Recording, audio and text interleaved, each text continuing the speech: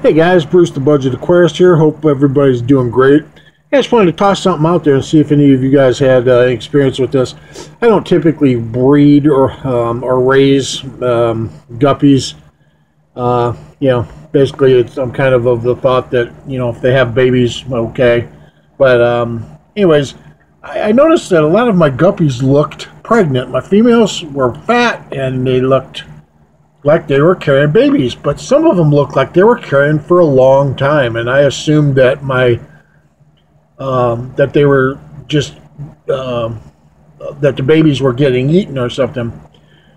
Well, anyways, I was down to one last male in this tank, and I went ahead and took him out, and lo and behold, within no time at all, man, I gotta have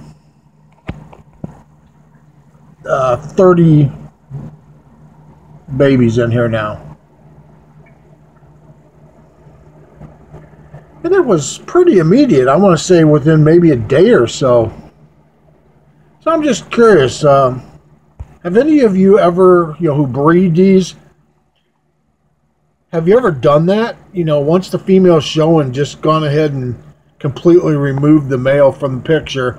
I know some people will do it by putting the female into a breeding box. I've just never, like I said, I never really cared that much about it because it wasn't something I was particularly trying hard to breed them. But man, there's got to be 30 of them in here that just popped up in the last 2 days. And the only difference in the tanks is no males in here. So if you got any comment on it, hey, I appreciate knowing. I find it quite interesting. Thanks a lot for your time. You guys take care.